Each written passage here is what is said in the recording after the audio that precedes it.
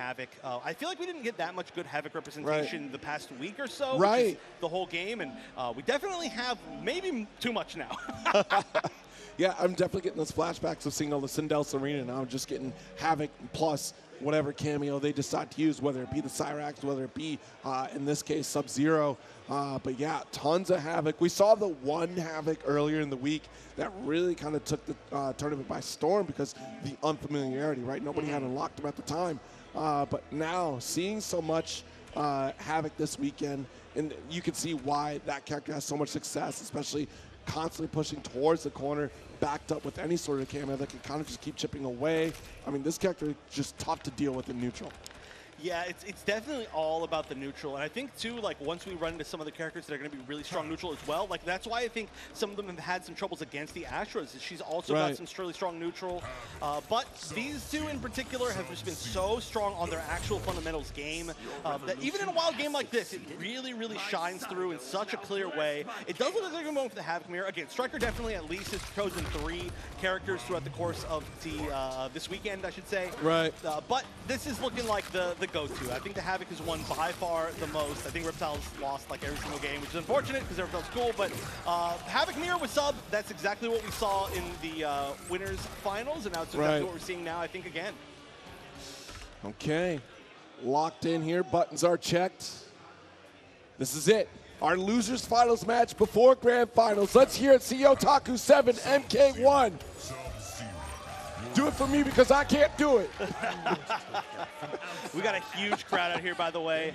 I want to say this early in the morning, but it's only this early in the morning for me. It's noon, just past noon, which is definitely not when I'd be awake. But yeah, only 3 players, 2 Havocs and an Astra, but only 1 Havoc gets to make it back up to grand finals. The rematch, last time they met here, it was down to game 3 and PARSAHP won, but Stryker wants it for sure. All right, armored up just in the nick of time, too, before that fireball hit, and the disjointed hurt box definitely going to come through. And you're rolling into a ball of goo. Tough. This is definitely a very gooey matchup, for sure. We're getting a lot of slime here. We need a green mod so we can like be like Nickelodeon. Of course. Wait for the Halloween costumes. It'll be a Halloween costume for sure. There we go. Definitely some good Halloween costumes in there. But, all right, big conversion. It's going to get the nice confirm. Yeah, a lot of meters saved. It seems like we're going to be seeing most meters saved for breakers this time around. Right. There's a chance for some, like, 2-bar blockable setups, but especially with the arm, there's some, like, weird ways that actually we're going to see it off the bat, so I was definitely wrong about that. But just getting the jump in and then using it for the full conversion, that's a good way to do it. Stryker starting off strong. Yeah, really good stuff here. Nice with the bound of the EX Fireball, or Goo Ball, if you will. Going to have a little bit of extra cameo as well on that sub. Only 1 bar available of sub for PARSAHP. Wow, not going to even use it this round. That is just a great anti-air. Yeah, not only do you have to be good at like footsies, of course, in the fundamental game, but the anti-airs have been so on point for all these players. All right, the neck breaker. Nice toss out the trash. All right. Down 4. Just like a lot of patience. I like it. And again, not committing to any of the follow-ups off of back 2-2. There's a lot of respect here, especially since they both play Havoc. They know exactly what the mind game is, so it's kind of like another level of Yomi. And try to get the full follow-up with the 1-1-2. I like that because even though it whiffed, it was still plus. Yep. Right, you had the duck throw there. Early break. Good stuff here from Stryker.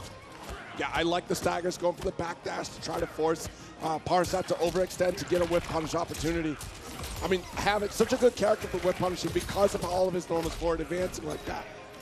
Oh, okay, the mid-combo fireball that I was saying was so cool into the unblockable, but oh no, the challenge, the roll on wake up, just saying, I'm gonna wait to what you're gonna do, but I'm not gonna hold block, and so that's 2 bars wasted now for Stryker. Regardless though, has a gigantic lead here and a round lead in game number 1. It's gonna be a 3 out of 5. It's gonna be a long set. Yes. All right, blow it up. Ooh. Yep, might be it, I think. Yeah, yep, no chance to break. Go. And first strong game 1 for Stryker. It's so interesting to me in this game, too. You know, there's been so much talk about, like, should we do 2 out of 3? Should we do 3 out of 5? Right. Because some matches in this game are instantaneous. Some matches end in, like, 10 seconds. But when you see matches like this, like a lot of the Havoc matches that we've had today, when we saw Aztec in the top 24, playing so lame. I mean, it's a compliment, you know. Playing lame is good. Defensively. Yeah. No, we're going to be honest. That's lame. When you're defensive, you're blocking. When you're Supermaning across the screen to whiff to get away, that's lame. But no, Aztec's a great player that I've been talking to for a long time. But yeah, some of these matches take forever, so it's really tough, right? Because if we had 3 out of 5 of this matchup in every single bracket, we are running way too late. If we have 3 out of 5 of the full auto matchup previously, then we are running ahead of schedule still. It's always hard to tell. But again, we're in for a long road here. STRYKER and PARSAHP, they went to game 3 last time they played. It was only 2 out of 3 set. We're in 3 out of 5. Plenty of time for adaptation. STRYKER usually really good adaptation, but holding the lead on early is pretty good. Nice, got the spew. Instead of with more armor right after. We got the bound. Nice trade if you're on PARSAHP. Unfortunately, wasn't able to get a big follow-up. STRYKER stealing the turn back. Nice. Combo. Yeah, you have to drop your combos, essentially. I know it sounds weird, but you end your combos earlier than, like, actually getting a finisher so you can get Oki with the projectile. And that's just what you have to do with Havoc. If anybody's wondering why it looks like they're dropping combos sometimes, it's always intentional. Mostly intentional. All right, nice. Down 1 here. Oh, the back 2. Just dash up. Yeah. Caught a button, maybe. That does jump over some low pokes sometimes. Oh, going for the unblockable. There we go. Oh, nice little back dash right there. Very important. And giving no opportunity here for STRYKER to even get caught by that unblockable. Yeah, I love that pressure. It's just like eventually you're going to have to make a read, regardless of whether it's going to work out for you or not. And now we're both super low. 15 seconds left. That might be... Oh, no! Didn't get the full conversion right there. Just went for the low. Maybe dialed in a little bit quick, but the low is going to be the option again. That was a 50-50, a true 50-50 guess for game. Whether it was going to be back to too low, back to too grab, or honestly, you could have even staggered. So definitely a bunch of different options. PARSAHP, though, fighting back their way back in as we're still in game 2. Yep, armored up, didn't fall through. Could have gone for the low with a broken. Oh, there we go again. The setup. This has worked almost not at all in this matchup, and it's going to continue to maybe not work. Yes, a 0% success rate as far as I remember in this particular round of the tournament. All right, another goo ball. Here's one more. Oh, what a duck. Able to get a full punish. Missed the micro dash in there. That was crucial to get that damage. Yeah, down 2 is doing just so much damage with single hits, but nice, again, the back 2, I mean, again, that is such a good footsies normal. If that back 2 wasn't as good as it was hitbox-wise, then this character would be, honestly, complete trash, but that's why we're seeing so much of it. Back 2-2 into Fatal Blow. This one, I believe, doesn't kill. The scaling's going to be extremely low, but it looks like the life is just a little bit too high, so this might be a guess for game on both sides after this. Exactly, yep. Let's see what the wake-up game is going to look like here. A little bit more health here for STRYKER to kind of block some of this projectile game here. Armored up, down 2, kept it simple. What a round for STRYKER. STRYKER has a basically 100% success rate on the anti-airs as well, I mean, hey, it's a great down 2. Honestly, I think it's kind of the only option that you have as well as Havoc. Some characters have great anti-air options in this game. Havoc, I mean, it's a great down 2, but all you're getting is just the actual knockdown off of it, but it's consistent at least. Duck the first one here. Immediate break from STRYKER. Oh, nice roll to avoid the goo ball.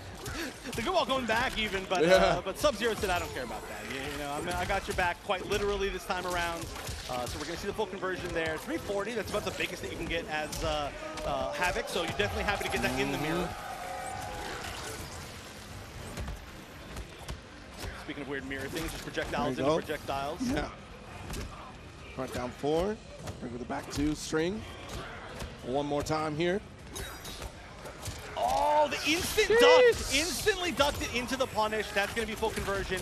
Doesn't get the full projectile conversion this time, but Fatal Blow now available for STRYKER. So one big hit. Actually, you could down 4 and maybe confirm it into Fatal Blow if you see the arm coming out. That would be really cool, but maybe not going to get the chance. This should be enough, I think. No, not quite. Just it's chip, but he's going to catch it on the second back 2-2.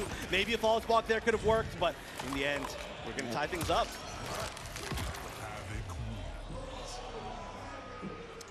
And got a little bit of a technical difficulty. The in-house screen currently blacked out for folks at home. They're going to be taking care of that here before we advance. So this gives both players the opportunity to kind of recuperate their thoughts, think through their next neutral interactions, as it were. They're like, should I back 2-2 or should I back 2-2?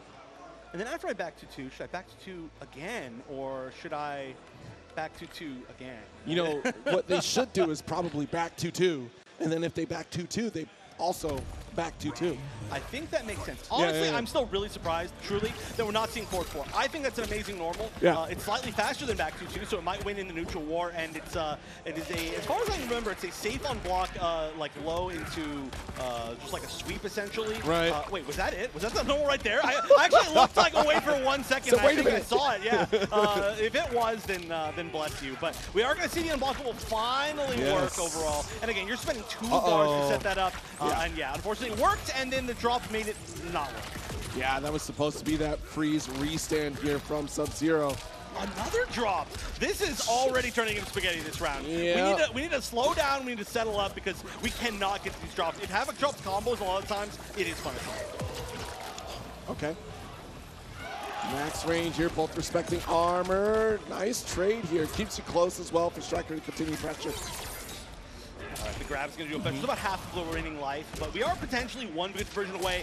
That was a big risk. I like that. That may have led to a potential win situation, but it did take a lot of meter from Parsa. So big risk, big reward potentially. Ended up being the big risk, the big punish. All right, nice down to Stryker again. You're right. The accuracy from down 2. Controls the skies for sure. They are definitely unsafe. Oh, nice. Broke the armor right there with 3 hits. It looked like that was actually weird. But this is going to be an unblockable setup option once again, saying now you spent your bar, I'm going to spend mine. And that's a great way to guarantee it essentially because you can block straight into that unblockable. And I love that choice. Yep, that's that breaker there. All right, the patience going to get scooped up. Tragic. The grab just doing a little bit of extra damage is really big right now, especially because, again, like I said, it's a very low damage game, right? Most of these hits and conversions are like just little bits like this. Like, you see the command grab, it does like I thought it was 110. 109 is a weird number, but like doing 10 extra damage in a grab over the course of a 3 out of 5 game set, it adds up to be a lot. All right. Armed warfare coming through. No. The armor is working out a lot better this set so far than it was in the first time around. It seems like they've been blocking a lot, but again, mixed for game, and it's just been staggers waiting for that neutral duck. Yep, one more touch is all that Stryker needs. We do get it off of a roll. No, yeah, I think that was actually the potential right there where it's like, even if you hit me, there's some self-damage that Havoc can do. So it was kind of like, oh, well, I'm just going to take a little bit more of a risk, but even the chip there would be enough. So very, very smart stuff. But Stryker now up in the set, even though technically they're now even, right? It was 2-1 in Winners Finals and Heaven's Finals. Now it's 2-1 the other direction. So against each other in this tournament, they are now 3-3. And there's still a few more games left for somebody to break that tie, but this is looking like some very, very even play to me. Yes, absolutely. I mean, the patience between both these players really trying to, you know, take advantage of every little inch that they get in this match. You need it. You need it. I know I keep talking about how low damage Havoc is. I hope nobody out there thinks I'm trying to like downplay Havoc, but honestly, Havoc does have a lot of struggles. It's the truth. These players are just playing amazingly. You know, we're not seeing the 400 damage easy that we're seeing from the Braccas. We're seeing like 100 damage hits here and there, 130 damage grabs. You know, 100 just little bits. So you got to do what you got to do, and everything has to be consistent. All right, nice. Another throw. And again, already armored up. Yeah, and so much of it is the longevity of the additional health from Sub-Zero and even the armor in this projectile game too, making so much of the toolkit from Havoc null and void. Yeah, that's another reason why this match ends up so long, is this is a 1,150 health match on both sides against a character that doesn't do very much damage, so just naturally everything's going to take so much longer. This might be enough. Raw spin after this, EX spin just to make sure. I like that. See, that's going to be, again, about the maximum you're going to get. Even spending an extra bar, 368, and that was a very specific situation to be in to get that damage, so that is a really good confirmation on how you need that damage to kill. Oh. Weird I guess drop. wasn't really feeling that combo at all in the corner. Just, you know, sometimes you get overloaded with decision making right there and you just stagnate, just don't do anything. Just decided to take a little dance instead, you know? Just dance back and forth, a little shimmy, like, all right, let's limber up. This is a long set. Match point, though, for Stryker. I got to say, that's huge, certainly on the offense. All right, nice down four, avoids the fireball and also gets the hit. There it is. Yeah, see, that's such a good low. I don't know why we're not seeing it more. It catches so many people walking back. I think it's one of his best tools. But there we go, the unblockable stuff. No! Too early or too late, maybe in between, just catching the knockdown frames in the middle of the juggle and restanding. And now we're going to see the unblockable go the other direction. Parsa definitely happy about that. We're still one potential conversion away, though. We've got Fatal Blow on deck for Stryker. That combo, again, not going to do a ton of damage, 200 even for a bar. And so we just need to find one small little hit here. Both sides can potentially do it, both with one bar. Sub-Zero's gone for both now, though. So this is going to be damage-wise an advantage for Stryker having that Fatal Blow. Now it's even. Yeah, just this one touch here, essentially. All right, there's our throw. Definitely throw will be kill here again. Or back to two grab might even do it. Oh, grab the other direction. They're not doing enough. There's 4 seconds left on the clock. We're at time. Trying to get the chip. No! It wasn't enough. Tried to time it out, but that spin leaving just enough time for that last jab. And so Parsa still completely in this. Gonna accidentally waste the 2 bars though off the bat, whiffing the EX roll. That's a rough way to do this. All right, still so close a match here. But Stryker in full control right now in this corner too. Sees victory at the finish line potentially. Oh, and this is there's a literal finish line right here, and that is that big red gross line again!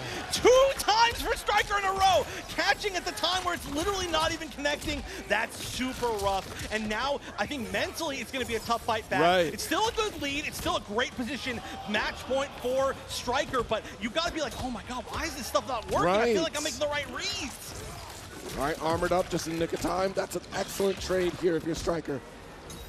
The down forwards are actually starting to get a little bit of chipping here, and as we've seen, the life lead can mean everything. We're already down to 35 seconds, which seems like a lot of time, but in this matchup, that is not a lot of time, as they're just slowly chipping each other away, doing little bits of damage here and there. We saw that literally like 1 second, 1 hit of block can be everything. All right, barely a lead from Stryker here, but immediately taken back by PARSAHP thanks to this throw. Able to get another fireball set up potentially. There it is, but already armored up. With that back two pickup, it's a fatal blow to steal a lead. Oh, no, there was definitely an attempt to break. Oh, no, it couldn't break because Sub-Zero was out. That's why you weren't able to break that. Definitely, we see the little shake right there, like, why was my break not happen? But you cannot break while your cameo is on the screen. And now 1 hit away. Can Parsa avoid this chip? Flawless block is going to stay alive. Tried the roll, didn't make it. And that's going to be Stryker winning the run back, making it back up to the grand finals, the Ultima finals. But yeah, I think right there, that was the explanation. Cameo was out, Sub-Zero was on screen, Breaker not available. Definitely a way to go. But again, that's a skill that's so heavily managed in games, you know, any sort of team game, any sort of versus game. And this is something we're all learning as time goes on. But a great play between 2 of the best Havoc players that we've ever seen. But it's going to be Stryker in a fresh matchup that's making it back up to the grand finals. Yeah, I mean, excellent showing too. And again, like, resource management is so